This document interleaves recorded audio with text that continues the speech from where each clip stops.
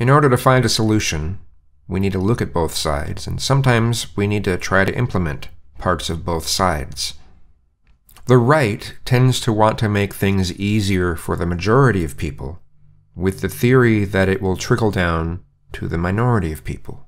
The left tends to want to make things easier for the minority of people, with the theory that it will trickle up to the majority of people. The reality is we need to do both, even though making things easier for the majority of people is the status quo. But I don't really see any other way of doing it than, to try to implement both sides, not without it eventually turning into people trying to degrade the majority, which we've already been seeing. We need to be clear that there needs to be a balance. None of that's going on. Nobody seems to be calling for a balance. But then again, people don't seem to be aware of what their positions actually are.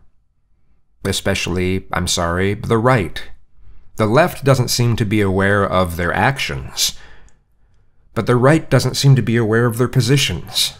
Anyway, we need to be clear that you can't demonize the majority for simply being the majority.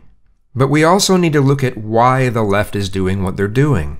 As I said, to continue the status quo is to continue this system that we have that pretty much focuses on the majority. And it essentially upholds a classist kind of system. Now, one could say that it's a system of white supremacy, but most people end up interpreting that phrase in the worst way possible. As if people are saying, oh, you're all just a bunch of white supremacists. And it's just like, no, that's not what people are saying, but just avoid that wording entirely because it's completely misinterpreted. And then, of course, the more that people try to explain, what it really means, the more that people say, oh, well, you're just a Marxist, SJW, cuck, whatever, right? And they just won't listen. So just don't say that phrase. Don't say it's a system of white supremacy, because it's always misinterpreted. Always. The biggest problem with trying to discuss any of this stuff is when the left tries to talk about, propping up minorities, they're called, authoritative SJW cucks with all this stuff. And then when the right, essentially, through what they support, want to make things easier for the majority, they get called racist, sexist, and sometimes even fascist. So, yeah, how is anything going to get discussed when that's going on?